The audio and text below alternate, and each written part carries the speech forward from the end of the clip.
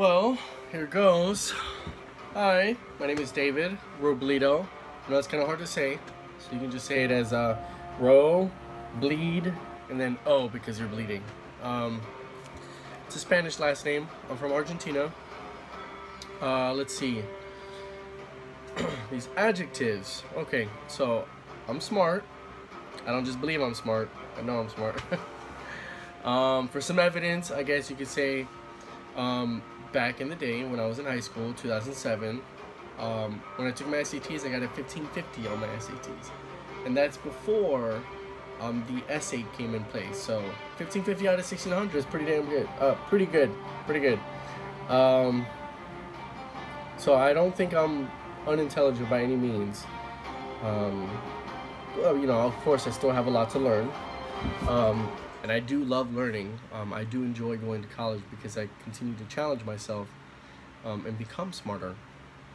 Let's see. I am lazy, though. I am lazy. I don't like to work more than I have to. So I tend to go for the jobs that, you know, like IT or, you know, administrative jobs.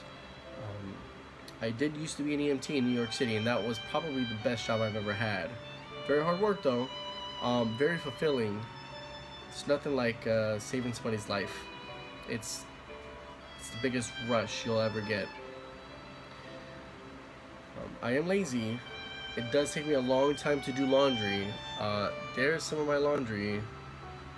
You know, my room's kind of a mess. But I have kids, so that's my excuse. That's my excuse. Lastly, my third adjective I think is I'm kind of funny. Sometimes, not all the time. Funnier in groups. One-on-one, I'm very awkward in, but I'm funny in groups. Let's see, I grew up at Milton Hershey School.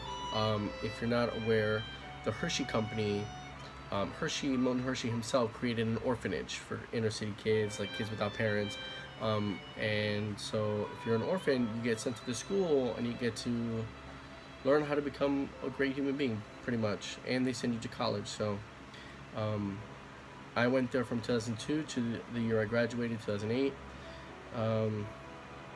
And some of my bucket list includes to go back to Argentina for at least a year, to live in Japan for a year, and to go whale watching. I just knocked one off of my bucket list, which is to watch a total solar eclipse, which I did on Monday in South Carolina.